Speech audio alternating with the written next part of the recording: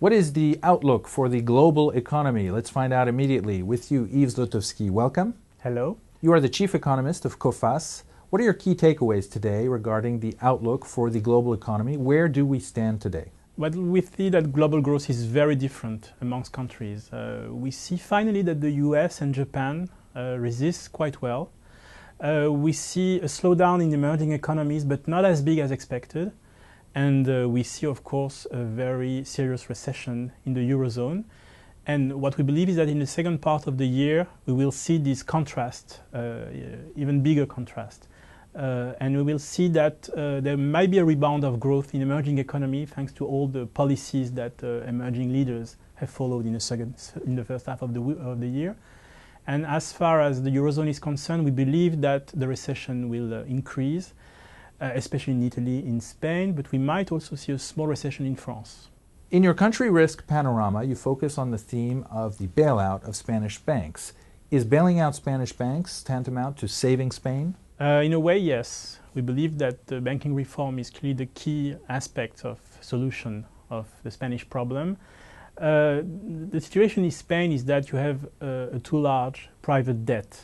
And as we needed to restructure the public debt in Greece, I think a restructuring of the private debt in Spain is needed. Of course, this private debt now is in the balance sheets of the banks. So what has to be done is to, in fact, take out this big debt, this private credit, and of course put it in what we call an AMCs or a separate entity, and then restructure this package.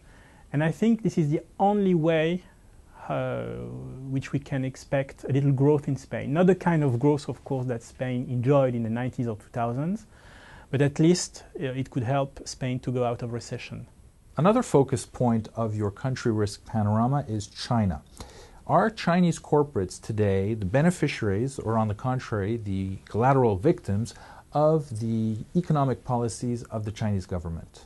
What we have seen in Coface, because we are a credit insurer, so we are very much concerned about payment experience of corporates, is that Chinese corporates are extremely vulnerable to switch in macro policy in China, especially when the monetary policy is expansionist, when of course it's good in a way for corporates who enjoy a lot of credit, but on the other way, if there is a more restrictive policies, the private sector in China will suffer from some difficult access to credit.